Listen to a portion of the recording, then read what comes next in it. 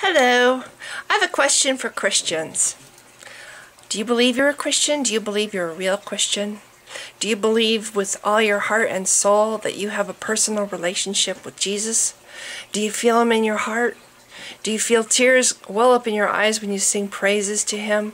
Do you hear His small, still voice when you talk to Him at night or when you pray? Do you feel moved by the Spirit to help other people and be kind and be forgiving and compassionate? Do you feel giving? Do you feel like you look upon the Bible and you feel strengthened and enriched and you gain insight by reading the Bible? Do you feel reverence in His house? As much as you feel all these things so strongly, I can guarantee you 100% that if you became an atheist for whatever reason, if you become an atheist for whatever reason, no matter what that reason is, I guarantee you that you will have Christians tell you that you were never really a Christian. I don't care how much you believe. I don't care how much you feel it in your heart. I don't care how close you feel to Jesus.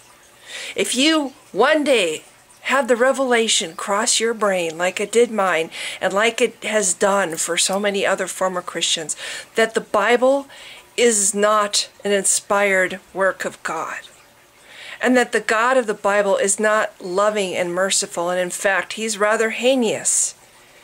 He's a butcherer of children and infants and pregnant women.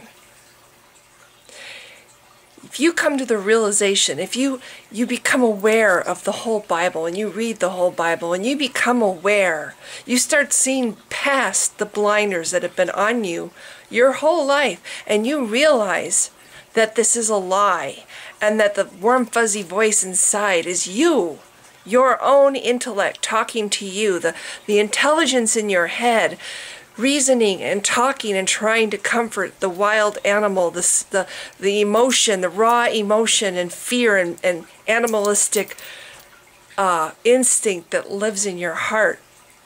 We have that. We all have that in our heart. We all have the intellect in our minds.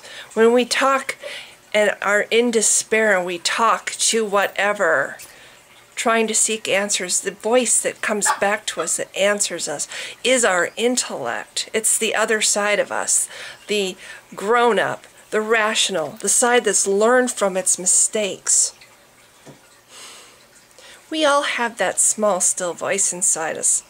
Whether we're Christian or Muslim or atheist or Wiccan, we all have that. And it does not come from this religion and this man God that has been created by this religion. And yes, I believe just like you. I felt just as strongly as you do now that I had all these things and that I was a good, true Christian and that I was going to heaven and that I was saved and that I had Jesus in my heart and all these things. And now here I am being told that I was never a real Christian. Well, guess what?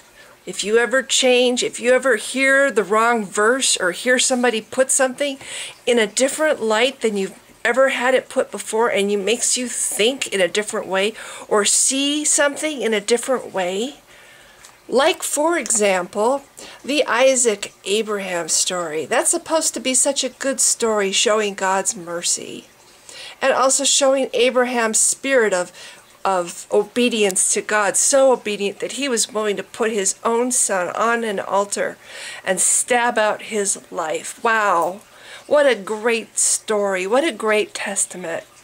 And then one day you might look at that and go, why would an all-knowing God test Abraham? An all-knowing God would know ahead of time that Abraham would have been willing to kill his own son for him. So why put Abraham through that misery of having to walk up this mountain with his only son in hand, thinking he's going to have to kill him to prove himself to God? What a horrible thing to do. What a malicious and sadistic thing to do to Abraham. Never mind what it put poor Isaac through.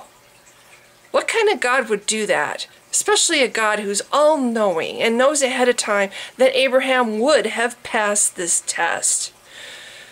Little stories like that, or the story of Noah's Ark. Wow, you know, they got on this ark. Noah was such a good guy, except that he listened to the thumping of the fists of his neighbors, and I'm sure they thumped at that ark until their knuckles bled and the blood ran down their arms, begging him to let them in the ark to save them. And he just kept that door shut and listened to them and heard their screams and was oblivious.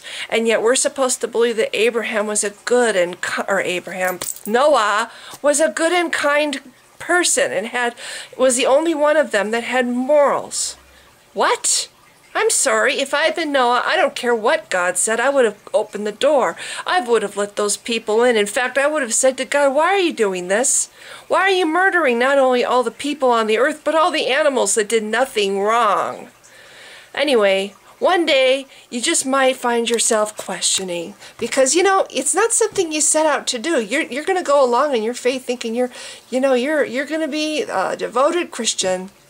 One day someone's going to point something out. Someone's going to say something that you didn't hear before, or you're going to come across a verse that you hadn't noticed before. And it's going to put that little seed of doubt in you.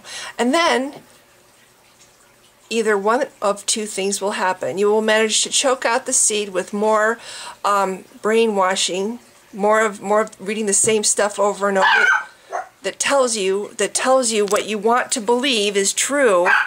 Or you're going to do what I did and you're going to start a quest. You're going to start a quest and go through the Bible and try to figure out what exactly it is that you've been worshiping your whole life without question. And then you're going to, if you do that, you just might come across the same answer I did, that it's all a bunch of bullshit. And this God that you've been worshiping, why would you worship such a being? And no matter how you come to it, the day that you say that you're an atheist, that's the day that every other Christian that you ever come across will say, oh, you were never really a Christian. Then you get to see how that feels.